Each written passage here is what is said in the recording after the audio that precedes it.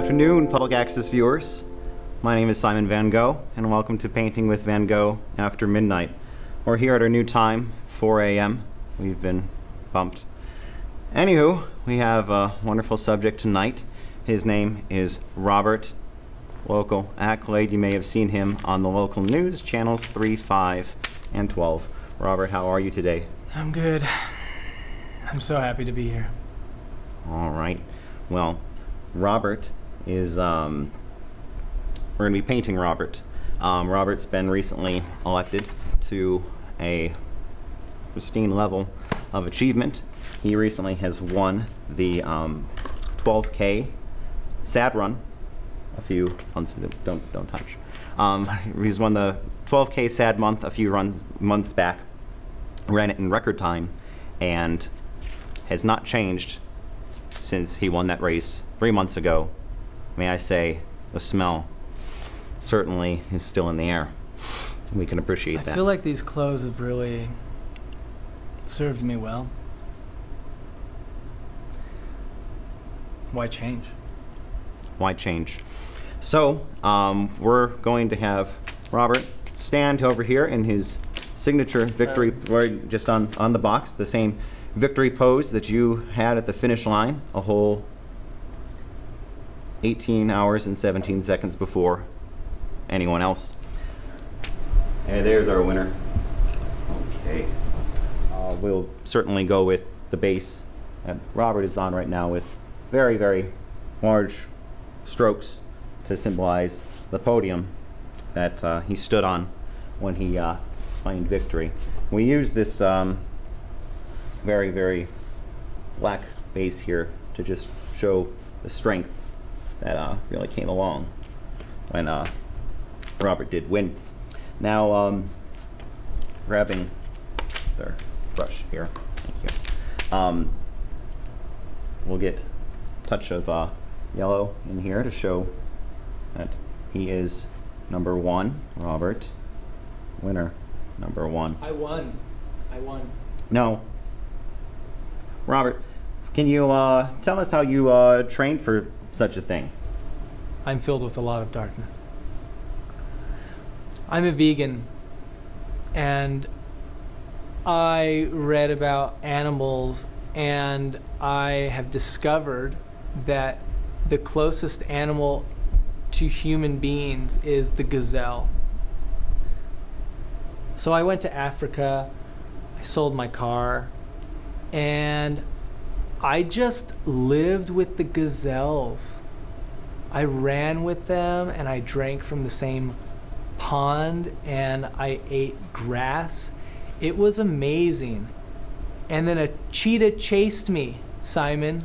I was so in tune with the gazelles that a cheetah thought I was a gazelle. I killed him with my bare hands. Impressive, impressive. Thank you, Simon. That means a lot. You ran on your feet, and that's why we're making the foot perhaps the most important part of our portrait today, and the rest of your body kind of symboled up in some sort of, if you don't mind, just back on the box with the foot so we can keep going. Our whole bodies are connected, and what we're trying to show now is getting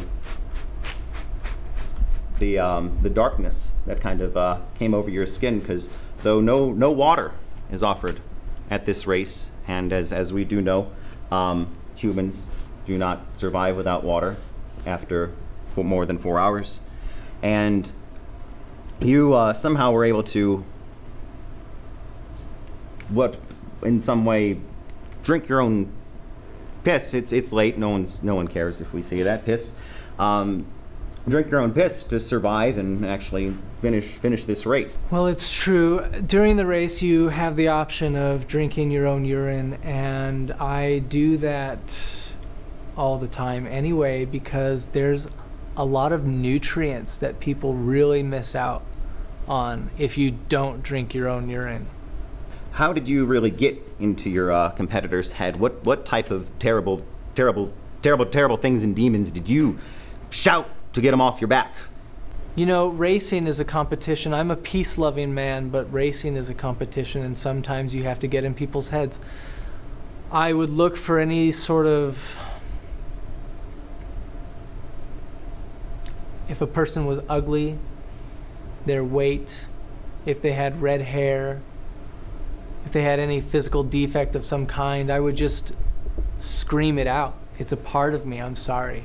I don't feel like I have to change who I am just because I'm running next to somebody who is less than attractive.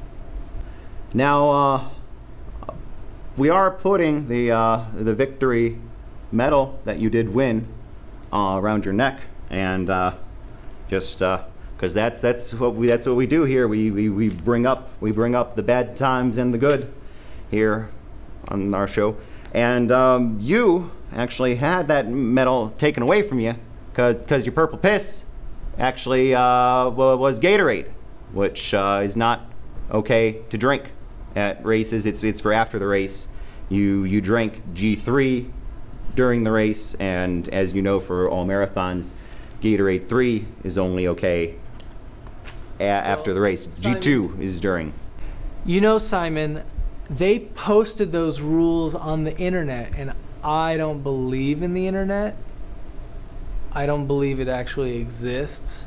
So how was I supposed to know what the rules were? There's always next year.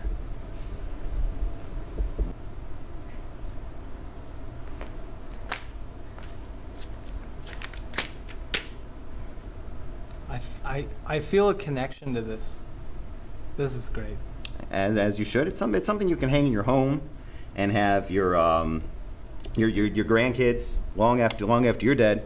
You can have them find it in your attic and be like, what's this? Is it? And then your friend who you know stole your life and your wife and your grandkids can be like, that was your daddy, and I painted your daddy once.